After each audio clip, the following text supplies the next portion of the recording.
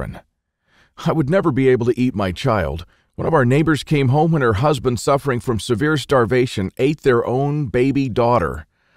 This woman went crazy. Another neighbor wrote a petition to the authorities, and here's just a paragraph from that. It said, "Please return the grain that you've confiscated from me. If you don't return it, I'll die. I'm 78 years old and I'm incapable of searching for food for myself." And of course, nobody cared. In a crisis, it's everyone for himself. Although in many cases, families did still remain families.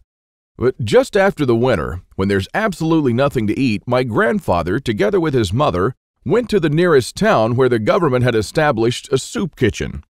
Unfortunately, the 25-mile journey was too much for his mother.